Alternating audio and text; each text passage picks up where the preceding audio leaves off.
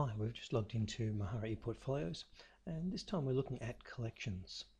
So if we move up to the top menu and collections, you can see that I have nothing so far. So we're going to make a new collection. Now, to have a collection, you need to have some pages already created. And you can see I've got a bunch of pages ready to go. So we can select these pages and place them together to make one little booklet or a collection.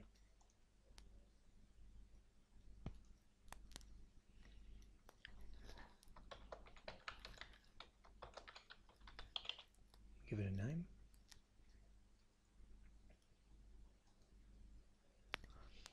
And you can see the collection has no pages. Now I'm going to grab a couple of these.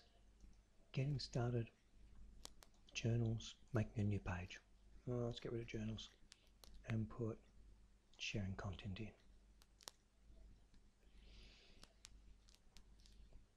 So you can see they've been ordered in this fashion, and by clicking on an arrow I can move it up or I can move it back down. So that order is going to be the order that the tabs appear at the top. Getting started, new page, sharing content. So the pages are now in sequence as a booklet. All right. It's very easy to edit by going back here into Portfolio and Collections. See, that's going to edit the title and the description if I want to change its name from Mahara Madness. But this will allow me to edit the pages. And what I'd like to do is I'd like to add journals and videos in. And you can see that they've been jumped in on the end.